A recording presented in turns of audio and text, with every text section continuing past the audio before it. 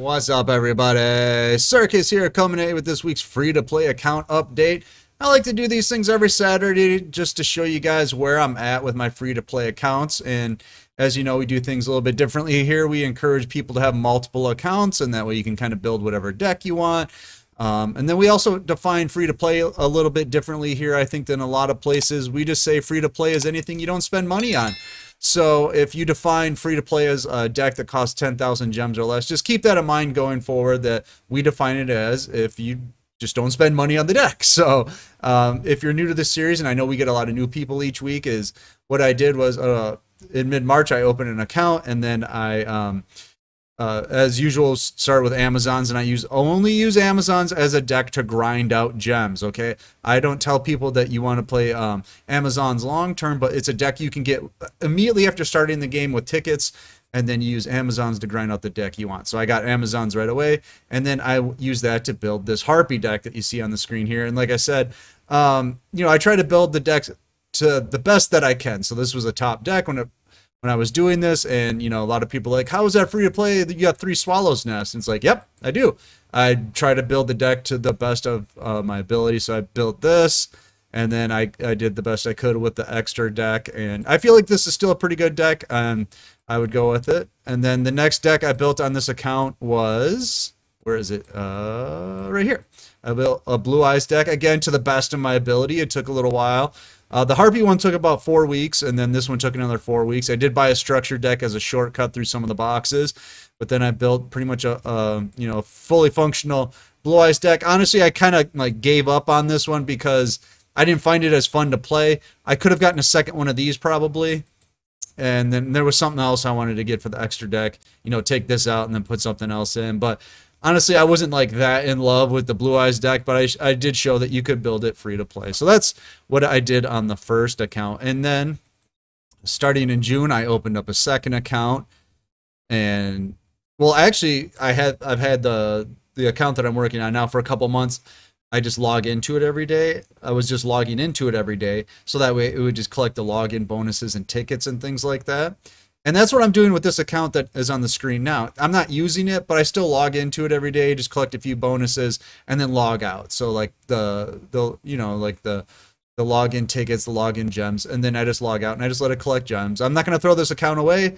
It's just I'm not going to be active on it for right now. And you might ask why, and it's mainly because after you build like 2 decks on an account, like how quickly you get the gems, it slows down because your characters are at higher levels. The easy missions are done. You've probably done like the duel quizzes and things like that. Like the easy gems are gone. So I'm just going to let this account just sit and collect gems for a little bit. So I'll show you the account I'm working on right now, and I'll give you an update on this. So this is the one I'm working on right now. And what I did with this one this week is I'm building the Red Resonator deck. So everything that I'm doing is going towards that on this account. And what I did this week was I getting all the stage missions up to level 10, because a lot of people ask, what's the quickest way to get gems? It's like, well, get your characters, I say initially to like level 24 to 26 and doing stage missions 10, because you can see when you get, by the time you get to stage mission 10 or 11,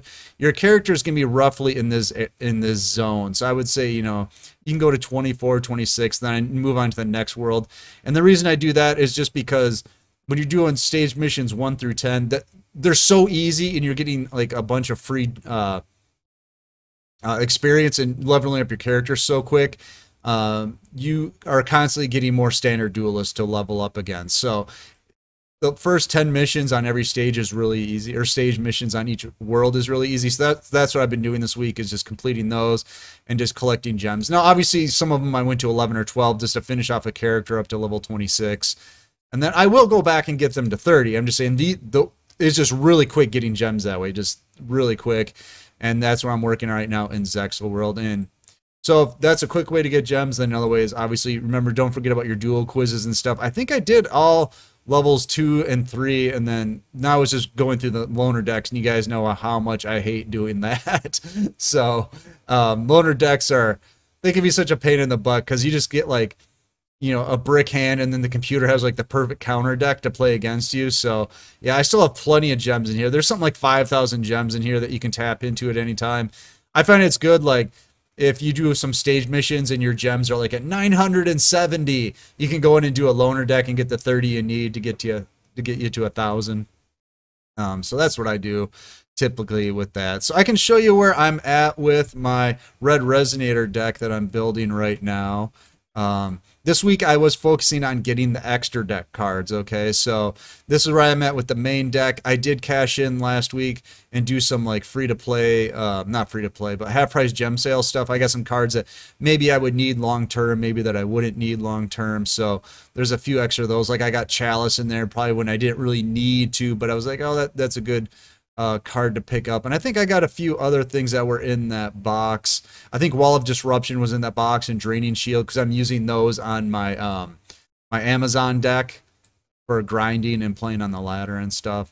But I can show you the extra deck. So I did get a Prismatic Dark End Dragon. So this isn't a main box, so I had to dig pretty far into it to get both of them. But I did get a prismatic one of those, so that's pretty cool, right?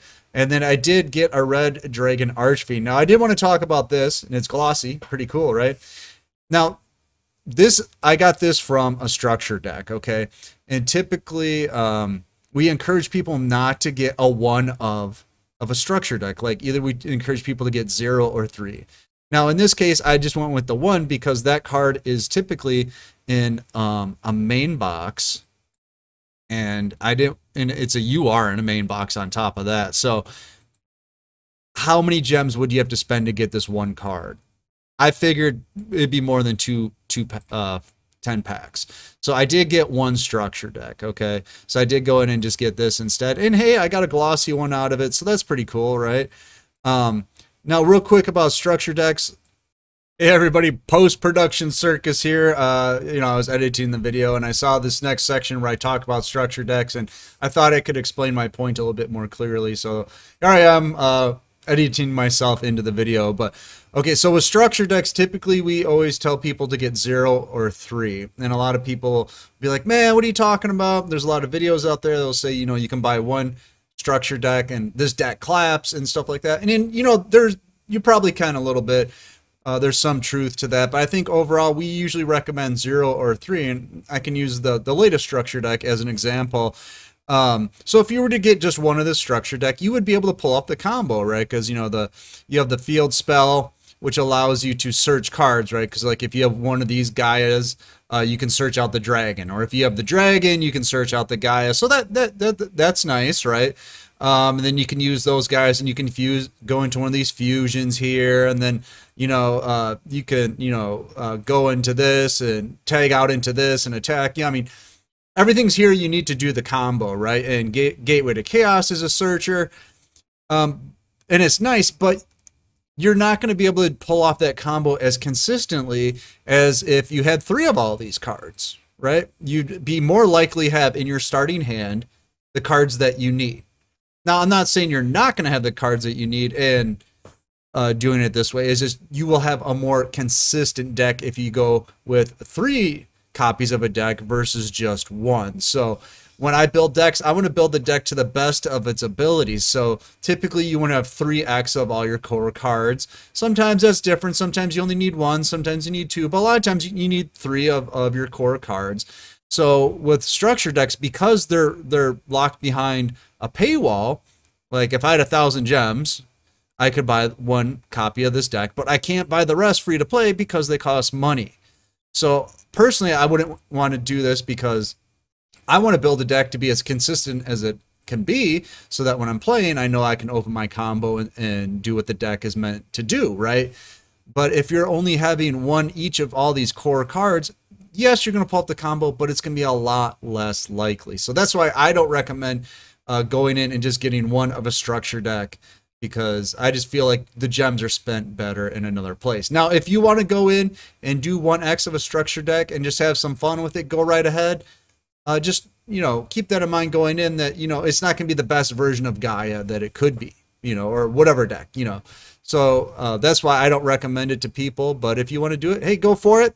I'm going to peace out here and send you back to regular circus. I think he's getting ready to do a pack opening. So what we're going to do real quick here is not go into this box, because this is not the one we want. Actually, it is. Did I randomly No, it's not Voltage of the Metal. Duh, that's not the one we want, right? What I want is Fortress of Gears. There we go. Because I need a red dragon or hot red Archfiend Bane or whatever it's called. I need one of those. There it is. I need a hot red dragon Archfiend Bane for my extra deck. So, hey, I'm going to get Arrow Mage support here, baby. We might be playing Arrow Mages by next week. But I do got enough to do 2 10-packs. Let's knock these things out, and then we'll get out of here. All right, we'll do them one at a time since we're only doing 2 10-packs here. Oh, I hit skip. I guess we're not doing it. I'm so used to skipping. But we did get Marjoram, so I guess I'm playing Arrow Mages. Anything else good? No. Okay, this next one, I'll try not to. I'm so used to hitting skip. It was just skip, skip.